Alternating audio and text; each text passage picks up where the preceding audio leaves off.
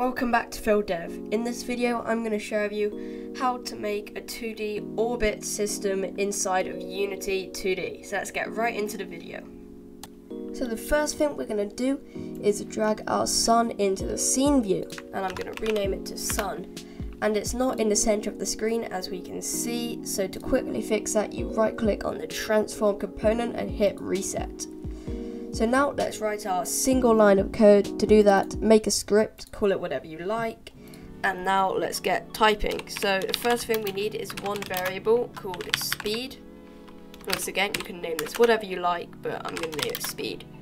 And then we need a void update, and actually this is meant to be float, not void. I don't know why I put void, but anyway. So the only line we actually really need to write is this line. So transform.rotate, and we're going to go a new vector 3, and we're going to put 0f, 0f, and speed. Because our thing is float, we need to make sure we're putting f, not just 0.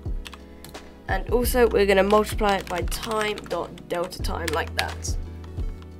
So that's all the coding we need to do in this video. So the next thing we're going to do is drag our Earth into the scene view, name it Earth, and parent it to the sun, and reset the transform. And then move it down a little bit. So then we go to our sun and we add the rotator script and we put it at 10. And now when we go into the view, we can see we've got some sort of orbit going on here. But we don't actually want the sun to be rotating. So what we do is we unparent the Earth from the sun, create a new object, reset the transform, and call it Earth rotate point. Just like that. And now what we do is we parent the Earth to the Earth rotate point and give the Earth rotate point the rotator, and then say 15. Remove the component called rotator on the sun as well. And now when we hit play, we can see the Earth rotates around the sun, but the sun doesn't rotate either, which is just what we want. So the next thing we are going to add is the Earth rotating as well, because not only does the Earth orbit around the sun, but also rotates itself. And give it a speed of 15.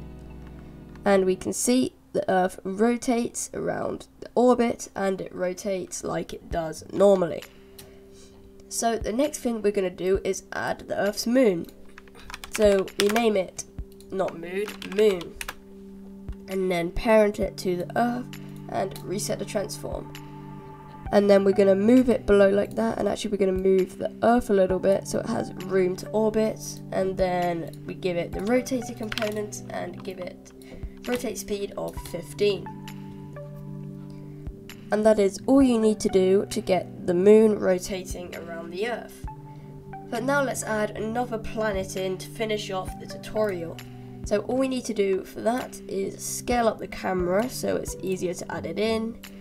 And we move the Earth, well, we can actually keep the Earth where it is, and then we can duplicate Earth rotate point, name it Mars rotate point, and delete Earth.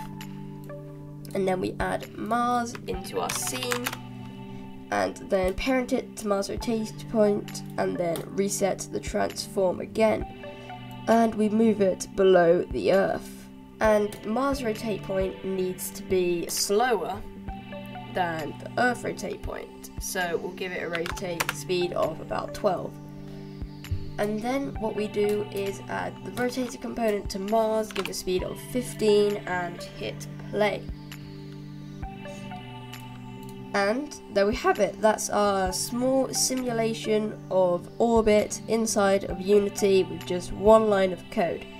If you found this video easy or helpful, make sure to hit that like button, and I'll see you in the next video. Bye.